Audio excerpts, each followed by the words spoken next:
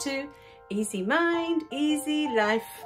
Now, speaking of who we are, did you know that you are loved so much that you have been given over 50 trillion cells inside your body? There are over 50 trillion cells working on your behalf, working to keep you alive.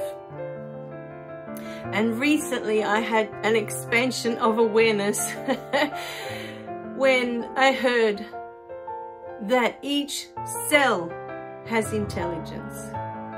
Each cell has this universal life force energy contained within it. That over 50 trillion cells that's inside your body. Did you know that? It already has the same intelligence as is in everything else. It's that, it even comes in that tiny. And so with that awareness, I realize when people are saying, be careful of your words, the words that you use, be careful. Now, let's picture this. You've got over 50 trillion cells working inside of you. And they're all at your command, right? You're the boss here, right? So every time you look in the mirror and you say to yourself, or you think, you don't even have to say it, you think, I'm fat. Those cells get to rearranging themselves because you are the ruler of this universe, of this body. You have complete control over this. So every time you think, I'm fat, those cells get to rearranging. Oh, we need to be fat because she said I'm fat, so that's what we need to be. That's just one thing. Think of all the thoughts that you have throughout the day that relate to your body. When you tell your body it's ugly, your body's listening. Your cells are rearranging themselves. Oh, she wants us to be ugly. They don't judge whether it's good or bad. They don't judge. Your cells, just like everything else in the universe, it doesn't judge this intelligence. It doesn't judge that it's good or bad or it's right or wrong. It's just listening to your commands.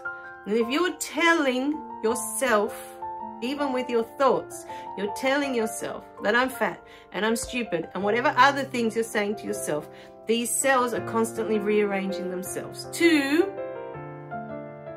give you what you are asking for, even if it's not intentionally what you want. But they're your predominant thoughts, and the cells inside of you are constantly listening to your thoughts, to what it is that you are saying, because to them everything you think and everything you say is a command. Now, let's be honest with ourselves. How many of us sit and think thoughts of healing? Okay, we may have issues throughout our body, because the other thing is when we go through years of anger and we go through years of pain, distress, stress, anger, guilt, shame, all those fear, right? All those lower vibrating energies. And you're constantly stuck in those thoughts and those words, right? Of lower vibrations, guilt, shame, fear, pain, stress, all of that you're doing. The cells inside your body are constantly working with that. They're constantly working with that. And what happens is they will take on certain parts of your body. They will manifest there. They will hold that pain there. They will hold that guilt there. They will hold that shame or that fear or whatever it was that you kept constantly thinking over and over and over, that anger. Mine happened to be in the gallbladder, you know, but your body will hold it in different parts.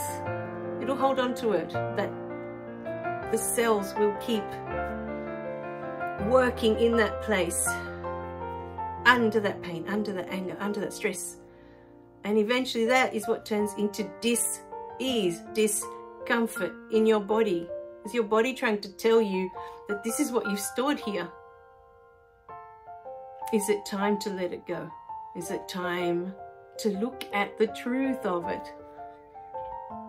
Because that's what all these videos are for, getting you back to the truth of who you are. And all of this stuff that you store in your body, all of it has nothing to do with who you are. That beautiful energy that is inside of you has nothing to do with all of this out here.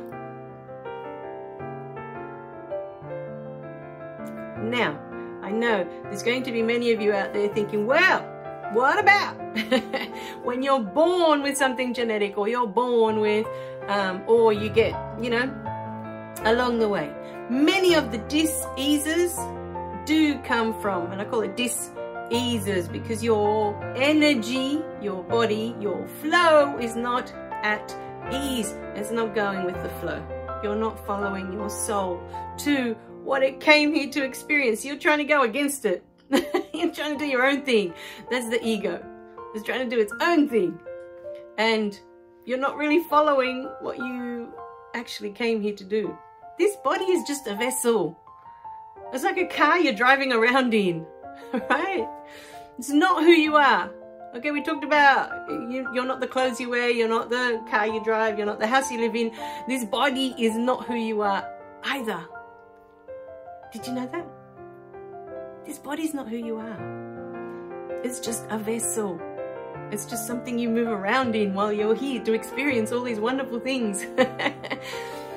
So, going back to the topic of what we think is what we create. Now, for those who come in with a genetic disease or something chronic that they have to live through for a certain period, or even towards the end, that's how they finish this lifetime, right? That's how they end it.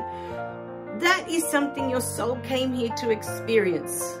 That pain, that suffering, that experience, it wanted to know what. Because, like I just said, we are not a physical body, right? The spirit, it's going to be here way after your physical body's come and gone, right? It's infinite. It leaves the body when it's done with the body, right? So, what happens with the body when it's here, you know, if it's decided, oh, I'm going to come in the last 20 years, I'm going to have this chronic disease and see how it affects everyone around me, and see how it affects, you know, what experience I have through that. Because many times we don't think, but in having those sorts of diseases, that creates opportunities for others to show compassion, to show kindness, to express, compassion, express kindness. You know, I know 2 different cases where a partner got MS, and in one case, after 10 years, the partner left. And in the other case, it's been 20 years and that partner's still there. And it's not that one's better than the other, I'm not going with judgment on that, right? I'm not going there, because I said goodbye to judgment a long time ago. And so when it comes in, I'm like, what are you doing here? What do you want? You know, why are you even here? I say to judgment all the time. Because where there's judgment, there's a lack of love. There's a lack of understanding for the situation at hand. That's all judgment is. When you're judging it, you're not looking at it through the eyes of love. That's the reality of judgment. It's the same as fear. Where there's fear, there's a lack of love. You're not looking at it through the eyes of love. And in both cases of the MS, it created an opportunity for someone to experience something. And for the person that has it, that has the chronic disease, but also for the person who is the carer, or the people that are affected by it, if there are children involved. How are the children affected? How does it make them feel? What is their experience? There's so much going on. It's never just about the one soul. That's why, you know, I always go back to there's only one in the room, because this one in the room is experiencing through all of us. All of these wonderful experiences.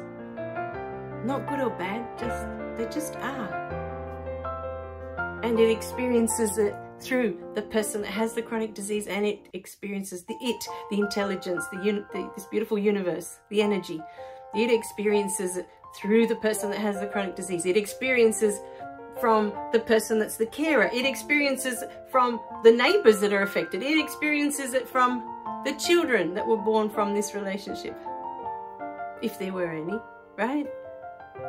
It is experiencing this one chronic disease through dozens of other people that are affected by it, not just the one person. We never look at the whole picture, we just look at the one. I think, why me? Why me? Why is this happening to me? You know, so easy to step into, I'm the victim. But I always see it as, oh, it's an opportunity. No matter what is happening, it is an opportunity. Always for the soul to experience. The little souls that are all involved, and then the one big one. You know, the one. So, we'll talk more about this in the next one. But for today, you know, if you're relatively healthy and you've got bits and pieces here and there, you don't have chronic disease or anything like that, I'd like you to start thinking of your thoughts that may have created the discomfort. You know, wherever it's stored in your body, whether it's your heart, your lungs, your gallbladder, digestive system, your reproductive system. You know, what's happened to you there that you've stored this discomfort there, this dis-ease. What thoughts could have been stored there? And if you're not sure, what you can do is you can sit with it. Sit with your hands there. Sit with your hands there, wherever it is, and ask it. Tell me, what is it that I have stored here? What have I stored here? Tell me what I need to know. And give it time, because if you're not used to receiving the messages, it may take a few days, but give it time. But ask. That's how I got here. I just kept asking and asking and asking, and I just wouldn't take no for an answer. I just ask. Ask. You know, like I said, the universe is talking to us all the time. You just have to know how to listen. All right, I'll go on to the next video because this one's gone on a little bit long. I love you guys. Remember to click like and subscribe so you don't miss any of the messages. And I'll see you in the next video. Bye for now.